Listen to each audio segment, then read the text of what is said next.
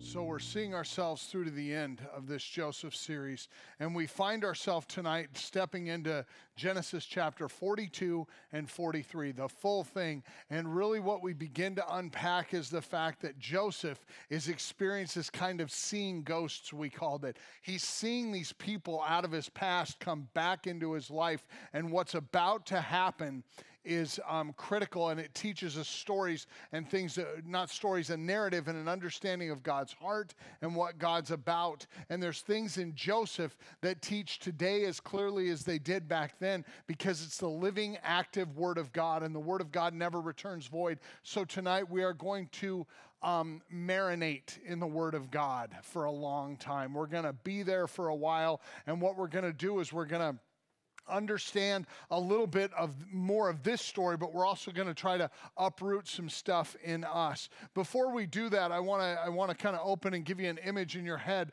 When I was little, we had two dogs, Muffin and Biscuit, and they were awesome Springer Spaniels, English Springers, and they were great dogs. And one day, I don't know how they did it, but they captured this calico cat that looked like it had been, well, eaten by two Springer Spaniels, because they summarily devoured this cat. And we, being good Christian neighbors, got a shovel and began to dig up a hole and bury the evidence, because the neighbors were like, Toonsies, Toonsies. And we're like, I haven't seen her in a while. There's parts of her here, you know. We're digging a hole.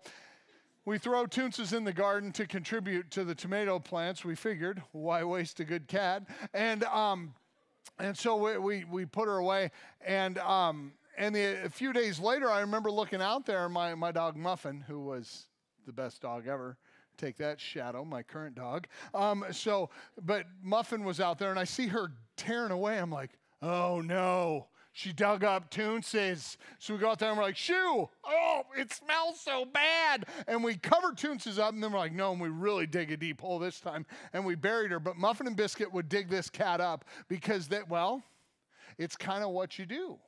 And tonight we're going to talk about one of the issues and the realities that we have as Christians when we try to take sin that's lived in our life, and we've lived it out, and we try to bury it, and it goes unrepentant, unforgiven, and undealt with in our lives. Eventually, we, like Muffin and Biscuit, dig up something that's fairly necrotic and disgusting, and we have to deal with it on God's terms, not ours. We're going to jump right into Genesis chapter 42, and we're going to follow that through as we go.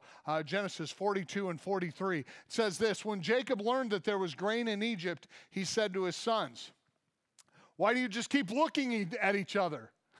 Okay, let's just unsanitize scripture. Have you ever said to your kids, hey guys, get in the car? And they're like, okay. Guys, get in the car. Oh, yeah. Why are you sitting there? Get in the car. Don't you hear the dad in Jacob here?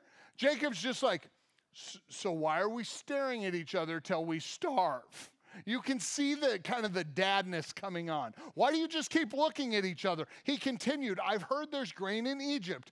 Go down there, buy some food for us so that we may live and we don't die.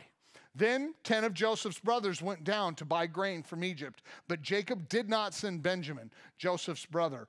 He didn't send him with the others because he was afraid that harm might come to him. So Israel's sons were among those who went to buy grain, for there was a famine in the land of Canaan.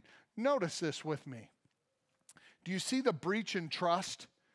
Jacob is not going to send Benjamin, the other son. So remember, we had Leah, who gave birth to most of Jacob's sons, Rachel, who gave birth to Benjamin and Joseph. Then there were other two helpers that we're not going to talk about, and they had given birth to some sons. But Joseph and Benjamin were the sons of Rachel, the wife that Jacob loved.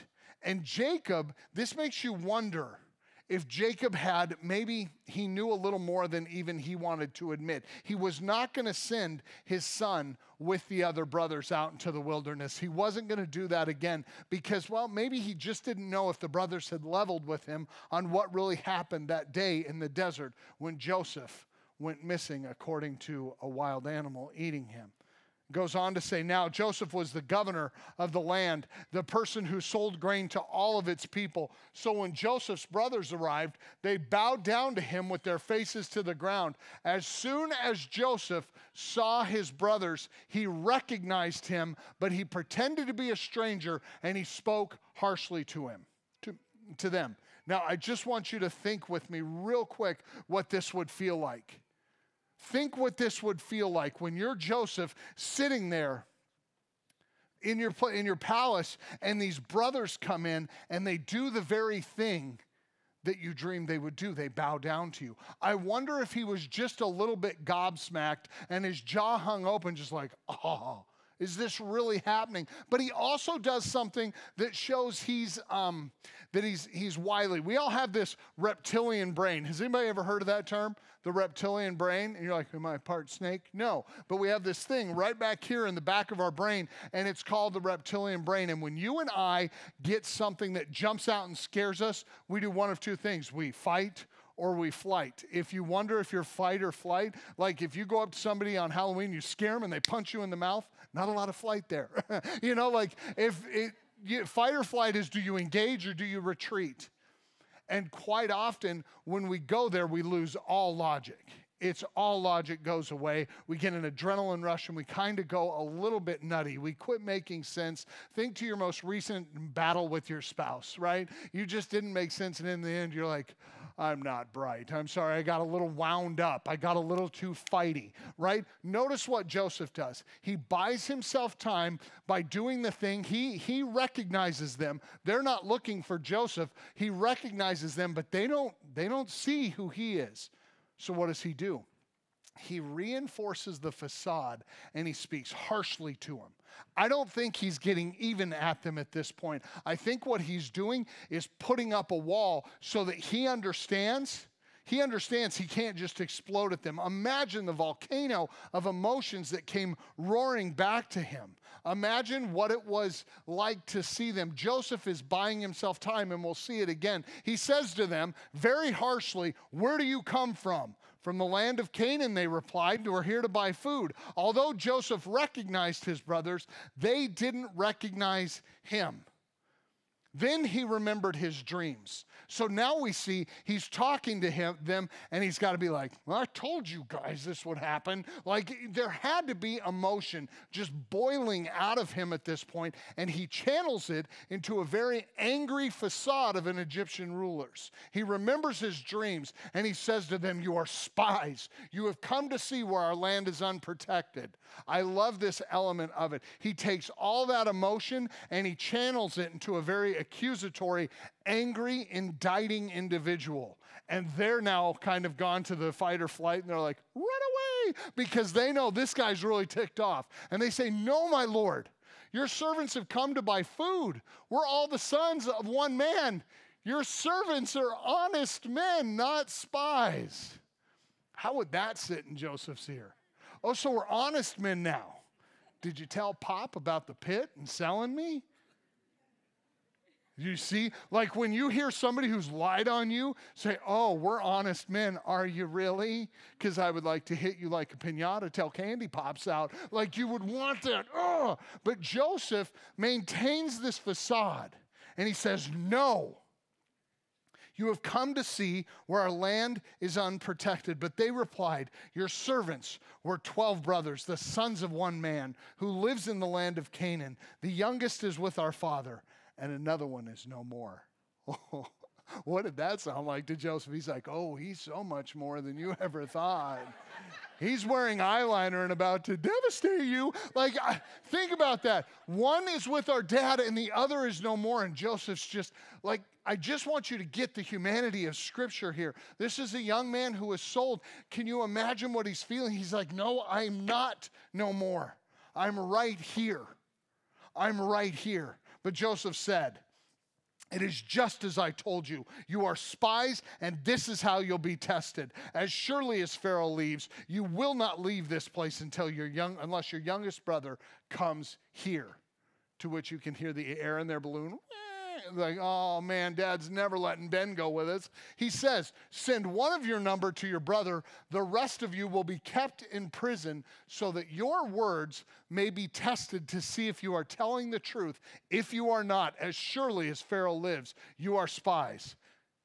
And he put them all in custody for 3 days. Now, I'm not saying there was poetic justice in this, but it had to feel kind of good to throw him in a pit, even if it was for 3 days. Just be like, lock him up. He has this moment where he puts them away, and they are terrified. On the 3rd day, Joseph says this to them, do this, and you will live, for I fear God. If you are honest men, let one of your brothers stay here in prison. Let's see what you do when only one of you is left, while the rest of you go and take grain back for your starving households. But you must bring your youngest brother to me, so that your words may be verified, and that you may not die. Do you see the threat that's not hidden there? He's finding out the character of his brothers. Have they changed? Have they matured? Have they regretted it? Are they sorry? He's ferreting out some of this truth. Then they proceeded to do this. They said to one another, now I want you to catch this. They begin talking to one another like when your children are arguing about who broke the glass, and they're arguing about it, and the parents are standing there just going, okay, we'll let you work this out. That's what's happening. They begin talking around to one another, and they say to one another, surely we are being punished because of our brother. We saw how distressed he was when he pleaded with us for his life, but we would not listen, and that's why this distress has come on our life. Then Reuben replies, I love Reuben. He's like, it's all your fault. Didn't I tell you not to sin against the boy? But you wouldn't listen. No, you wouldn't do anything. So now we must give an accounting for his blood. They did not realize Joseph understood them because he was using a translator. Like, can you imagine? Don't you wish they could just, like the moment where they realized Joseph heard it all? And they'd be like, oh man, he heard it all. He heard these words from their lips, and it had to sound like an echo of thunder, just boom. So you knew how I felt. You knew I was afraid. You hated me that much, and you've lived with this guilt this long. It says that Joseph turned away from them and began to weep, but that he came back to them again. And he had Simeon taken from them and bound before them. The older brother Simeon is bound in front of his brothers. Joseph marches him off to prison with his guards, and he says, come back with your little brother. And off the other brothers go. Joseph gave orders to his guards to fill their bags, to put each man's silver back in his sack, and to give them provisions for their journey. After this was done for them, they loaded their grain on their donkeys and they left. At the place where they stopped for the night, one of them opened his sack to get feed for his donkey, and he saw the silver in the mouth of his sack, in the opening of the sack. My silver has been returned to me, he said to his brothers. Here it is in my sack. Their hearts sank, and they turned to each other trembling and said, what is this that God has done? Okay, help me here. Anybody here ever been at a restaurant and somebody pays your bill for you unwittingly? Yeah? When that happened to you, you're like, oh, what judgment? What has God done? Did you do that, or were you like, dang it, I would have got the steak, right? Because you know you would have. You're like, I shouldn't have gone cheeseburger. I should have gone steak. But if you think about it, who here, when somebody does something kind for you, is like, oh, and start trembling. Oh, what's happened? Oh, this is the worst. Why is God judging me? All their silver was back in the bag. All their money was back in the bag. This reminds me of Proverbs 28, verse 1, and it says this, the righteous are bold as a lion, but the wicked flee when no one's chasing them. These guys had dirty consciences, and they're digging up old memories. Remember? They've already dug the memory of what they did to Joseph up. Reuben dug up that he tried to defend him but didn't do anything in the end. They're all kind of digging this stuff up. Their conscience is absolutely wrecked over the memory of Joseph, so they flee even when good things happen to them. They don't know how to handle it. when they came to their father Jacob in the land of Canaan, they told them all that had happened to them. And they said, the man who is Lord over the land spoke harshly to us, and he treated us as though we were spying on the land. But we said to him, we are honest men, not spies. We were 12 brothers, sons of one father. One is no more, and the youngest is now with our father in Canaan. Then the man who is Lord over the land said to us, this is how I will know whether you are honest men. Leave one of your brothers here with me and take food for your starving families and go. But bring your youngest brother to me, so I will know that you are not spies, but you are honest men. See, then I will give your brother back to you, and you can trade in the land. Do you see this little pivot that happens here? He says, go do these things, and I will open all the best of Israel or of Egypt up to you. There's this invitation. They see it as purely negative, but I think it's interesting. As they were emptying their sacks, and each man's sacks was the pouch of silver, when they and their father saw the money pouches, so the father now sees they come back with all this money, they were frightened. They were frightened that they had done something wrong. And their father Jacob said to them, you have deprived me of my children. Joseph is no more. Simeon is no more. To which Simeon's like, I'm in prison anytime. Come get me. But he's like, Simeon is no more. And now you want to take Benjamin. Everything is against me. Everything is against me. Then Reuben said to his father, you may put both of my sons to death if I don't bring him back to you. Entrust him to my care, and I will bring him back. How does a father do such a thing with that? But then it says, Jacob says, my son will not go down there with you. His brother is dead, and he is the only one left. How does that sound to the brothers? Thanks, Dad. All the other brothers are there, but he's saying the son of my wife that I loved is the only one left. If harm comes to him on the journey you are taking, you will bring my gray head down to the grave in sorrow. He does not trust his sons. He doesn't trust their motivations. You can tell he doesn't fully buy in to what happened years ago. And, well, it goes on in 43 to say, now the famine was still severe in the land. Chapter 43, this is. So when they had eaten all the grain they brought from Egypt, their father said, go back and buy us a little more food. But Judah said to him, the man, would be Joseph, warned us solemnly, you will not see my face again unless your brother is with you. If you will send our brother along with us, we will go down and buy food for you. But if you will not send Benjamin, we will not go down. We will stare at each other and die, is what he's saying. Because this man said, you will not see my face again unless your brother is with you.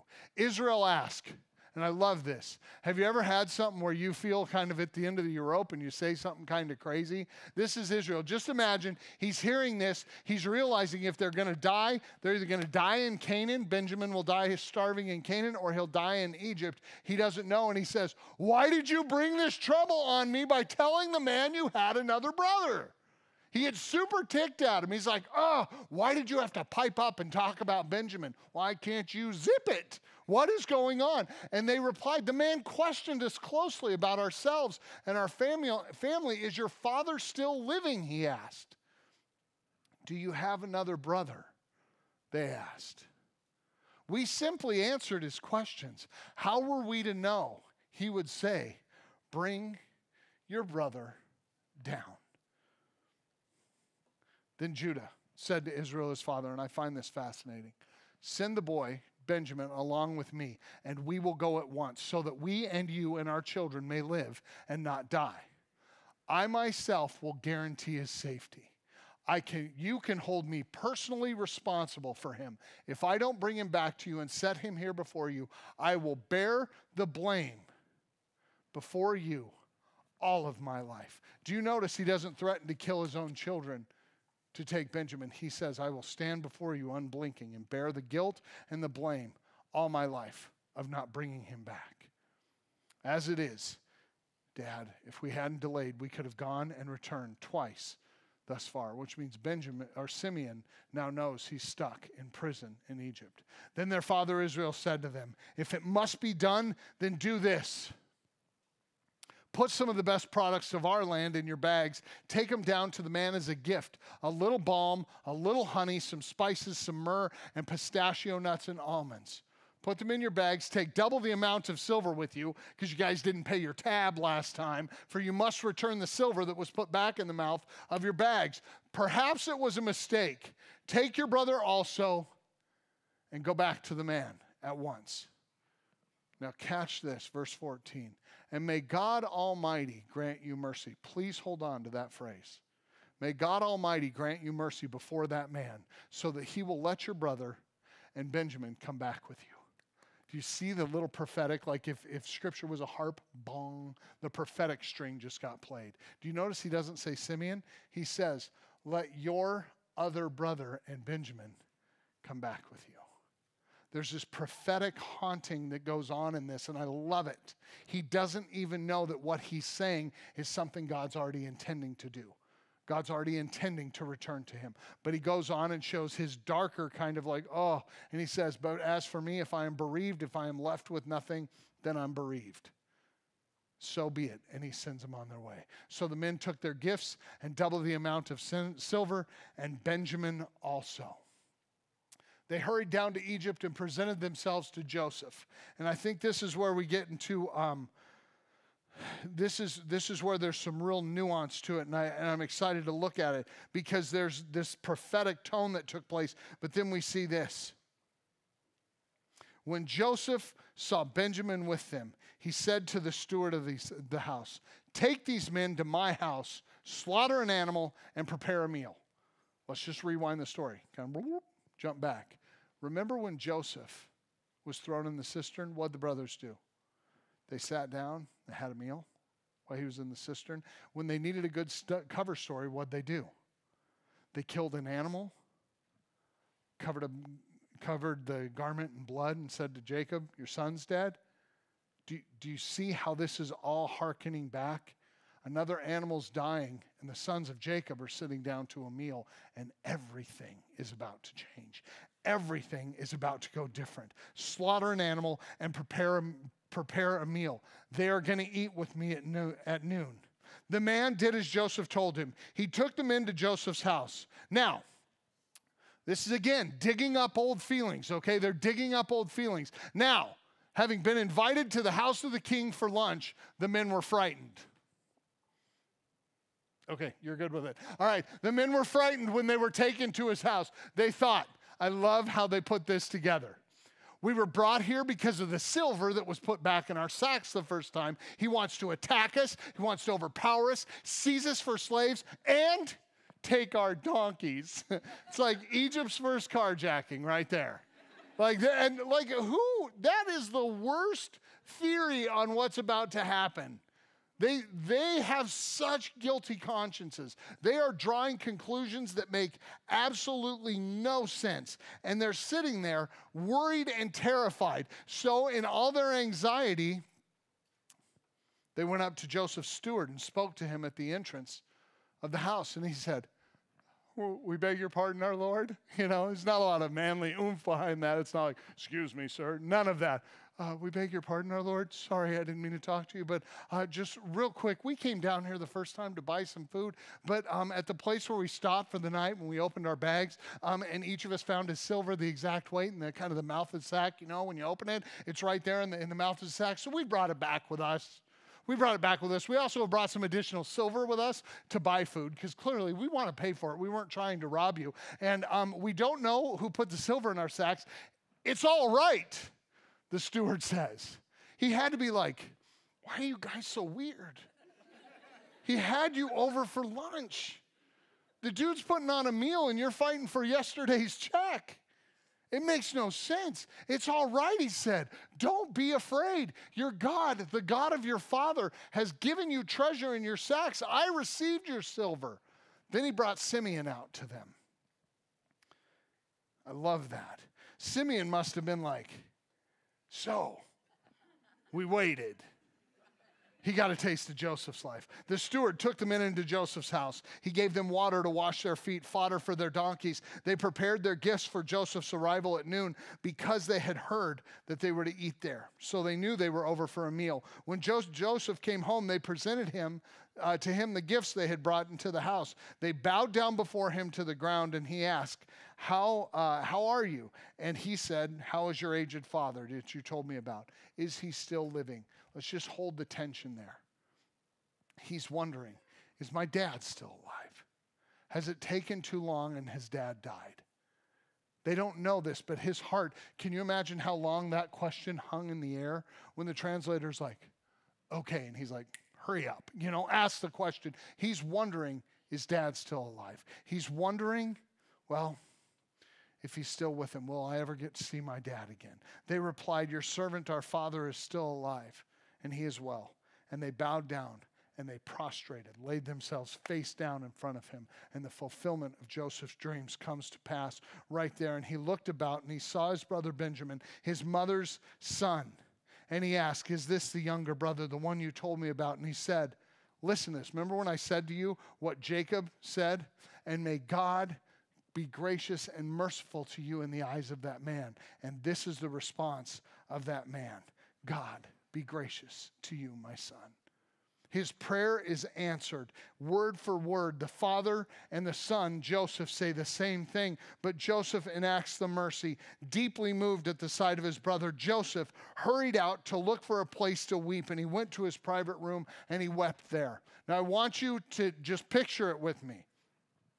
Is your father still alive? Yes. There had to be like a kind of a catching of the breath. I'm going to see my dad. So the emotion begins to build. And then he says, is this the little brother? Is this the one that you told me about?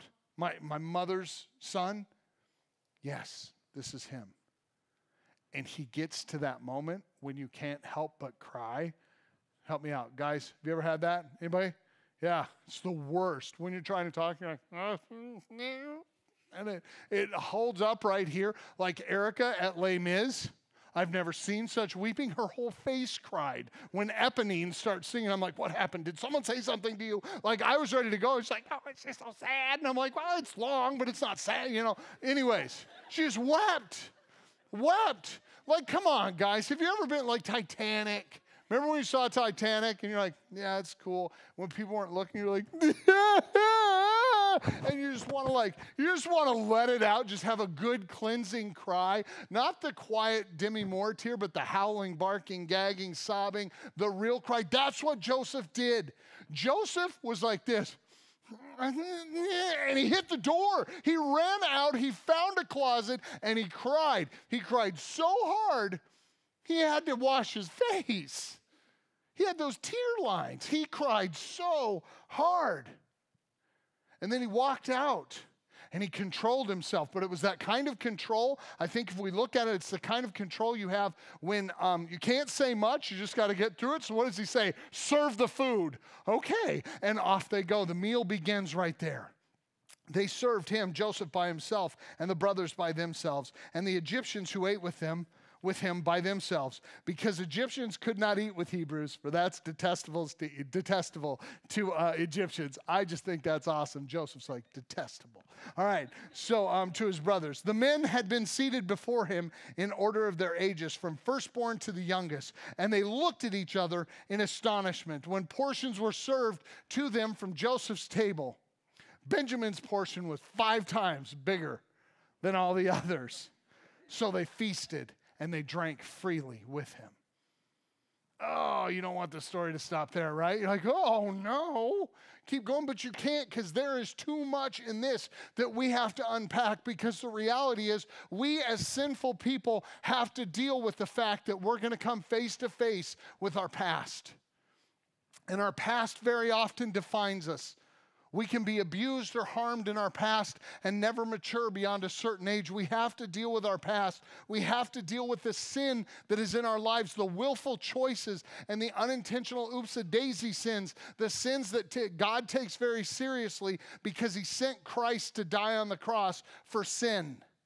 We have to deal with it today. When you come face to face with your past, And when you come to face with your past sins, there's a reality that the Christian knows that no other faith or tradition or philosophy can give you. See, when you come face to face with your past sins, as a Christian, we understand very boldly that it's never buried. It's never buried. Our sin has always been there. It will always be there. Look at how the brothers return to their sin. Like a dog returns to his vomit. The brothers always go back. It must be because of Joseph. Remember what we did to him? They always go back to their sin. So here's the reality for us Christians. We must stop pretending that sin doesn't matter and we can bury it deep enough that God doesn't see it. That will never be the case. And we will always dig it up and deal with it until we do the one thing that we as Christians were invited to do. We can confess it into the ear of him who died on the cross for you. We can repent of it and turn away from sinful patterns that have broken our heart, our lives, and the heart of God. And we can follow Christ in mission and in purpose and in purity, not because of our morality, but because in Christ our sins hold us no longer. And they are buried in the past, but they are buried in the wounds of Christ. Amen? We don't have to hold on to that. That's buried in Christ. And in Christ, the wounds of Christ are buried, all our sins, and he took them on himself freely because he loved us. So when you come face to face with your past sins, like the brothers did, I want to invite you to do what they seem to never do. Quit arguing about it, quit debating it, quit trying to find out motive, and confess it and admit, I sinned. Repent of it, turn from it, and walk away. No longer allow your past to be owned by your sin. Let it be owned by Christ so that your present becomes purposeful in his power, and your future, well, that eternity is already sealed up by him. He's promised you that. When you come face to face, well, with your past losses. Jacob went through this in this story in a brutal, brutal way. Jacob went through his past losses. Imagine with me what it was like when the boys come back with food and extra money, and they're like, yeah, it's kind of good news, but Dad, he wants to see Ben. And all of a sudden, Jacob is reliving his worst day ever. The day he got, the diagnosis, the horrible phone call, the coat handed to him with blood over it, and he said, surely my son has been devoured. Jacob is reliving his worst day in this story. He's remembering the deep, dark grief of losing Joseph, his beloved. He says, everything is against me. There is nothing on my side. I am losing everything. And when we face certain trials that evoke from us a memory of a painful loss, I won't ask you to raise your hand, but I know this. Each person in this room has a loss that has laid waste to your life and has ruined you. It could have been a diagnosis. It could have been the loss of a loved one. I don't know what it was. I just know this. There have been losses that we wish to never revisit. But what happens when our past comes face to face with us and those feelings of that loss come flooding back? We get superstitious. We start holding on tight. We grasp. We hold on. Do you remember what Jacob's name was before God changed it to Israel? He was the grabber. He grabbed onto Esau's heel. He was always deceiving and finding a way. But he was now Israel. His name had changed. And Jacob does something in this story that we're called to do. He does something that is very hard to do. He opens his hands up and says, if I am bereaved, I am bereaved. Go. Go.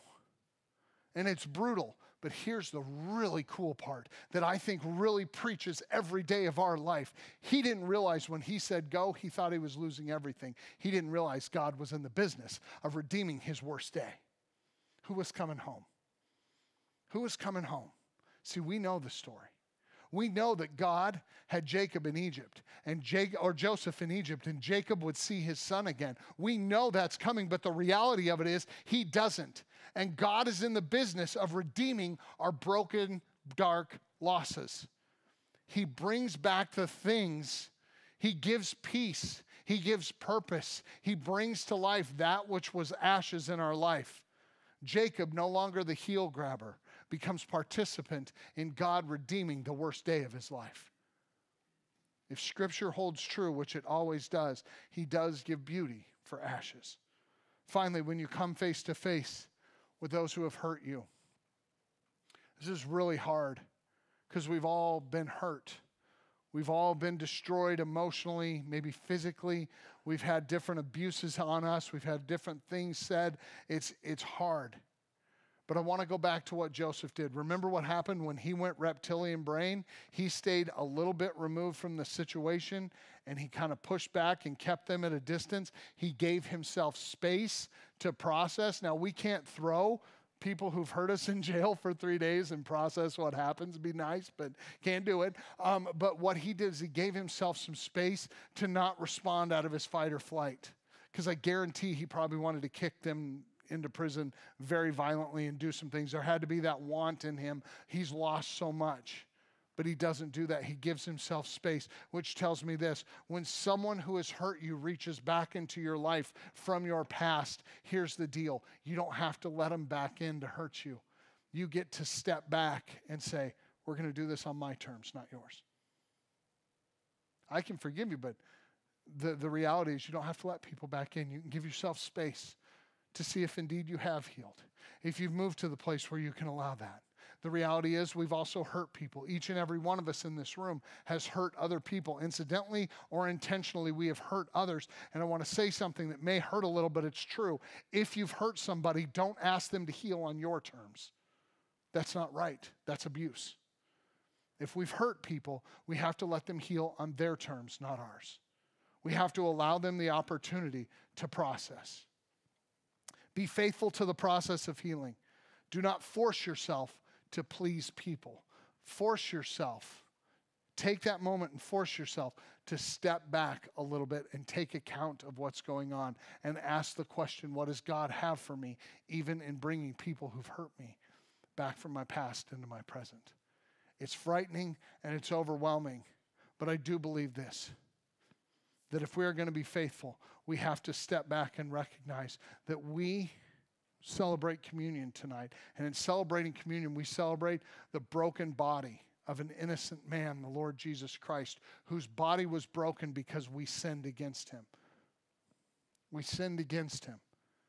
We have to understand the cost of this faith and the reality that we are called as people to come face to face with the Lord Jesus Christ as the ones who hurt him and be received back to him because he loves us. This faith is different than all others because of one thing. The Son of God did not see fit to be without you for eternity, but he loved you enough to die your death. We all have a past. We all have sins. And the problem is, if they're not in Christ, we dig them up and we feel guilty and we live bound to that corpse. There's one way for the church to live freely and lightly in the grace of God, and that is to cut yourself free by confessing, repenting, and turning towards the one who redeemed you. The message of the gospel never changes. And the Apostle Paul was right when he wrote in Colossians that if anyone is in Christ, they are a new creation. The old has come and the old is gone and the new has come. You are not owned by your past. You are presently, purposefully called by Christ to live it out. To live it out, to find where God's at work in this world, to be part of the answer. So I want to encourage you emphatically, passionately, quit digging up that which has no hold on you. Hold on to the one who claimed you by his own body and blood. And as you do that and live in that grace, I guarantee you this, the world will see and know a hope they're dying to have. They're craving it if the church would live in that promise, that our sin can't get dug up anymore because it's tucked into the wounds of him who died our death. As you go from this place, go in that promise. The old is gone, the new has come. Today matters, and eternity is secure. Live as though you're the people of God, filled with the Spirit for the purposes of God. And as you do, may the Lord bless you. May the Lord keep you. May the Lord cause his face to shine upon you and be gracious to you. May the Lord turn his face towards you and give you his peace.